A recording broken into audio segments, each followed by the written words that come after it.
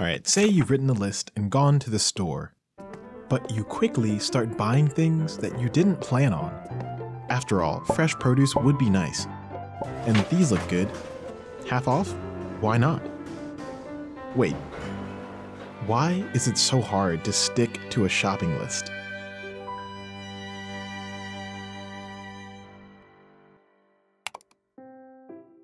Researchers estimate that half of consumer spending is unplanned. Sometimes it's stuff you just forgot to put on your list, but there's another kind of purchase that consumer psychologists measure. That would be more of your impulse purchase, where you see something, you think, hey, that's kind of a cool item, I think I'll, buy that. The architecture of a store can impact consumer satisfaction, which in turn might spur impulse buys.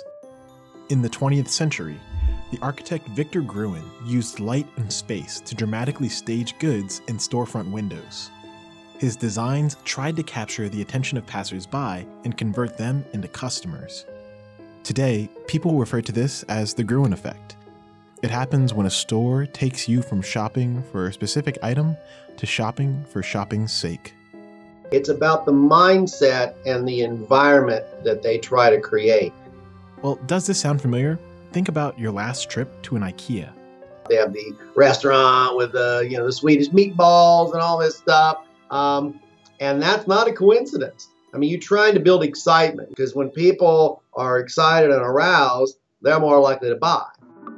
Almost 20% of our buying decisions are based on logic and needs.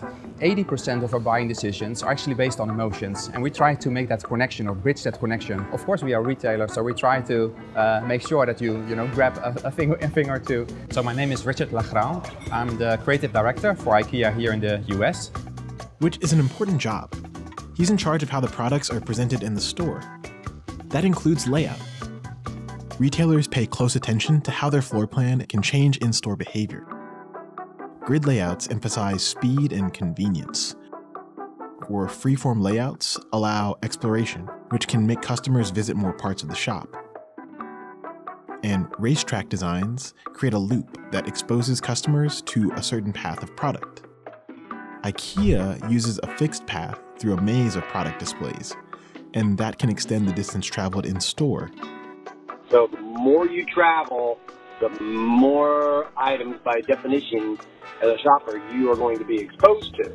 At the entrance, most customers would be drawn to a bright yellow bin of bags, placed next to the escalator. Spots of light guide your eye to the entrance of the showroom, and before you know it, you're taking the scenic route.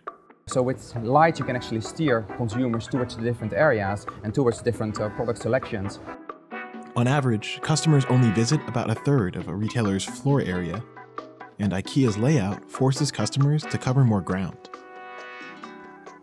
Ikea was always designed as a place where you can see, touch and try, so they can spend hours if they want to. But there's also consumers that know exactly what they want and they just want to have it quick. So it tailors to both. One researcher in London surveyed an Ikea to hand draw these pedestrian pathways. This heat map of the showroom was generated using her data. It looks like the path guides are working. Where Victor Gruen simply used a hunch to invent window shopping, virtually any store from Ikea to your local grocery has a trove of big data at their fingertips. We used technology to measure actually the flow of consumers and where they're interested in and in which areas they are intend to go. And that works all based on beacon technologies. Which means retailers like Ikea will only get better at nudging you to spend time in more parts of the store. So, compulsive shoppers, the next time you go to the store, consider taking the shortcut. Or at least don't forget what you came here for. Because it probably wasn't plants and a plate of meatballs. You do you though.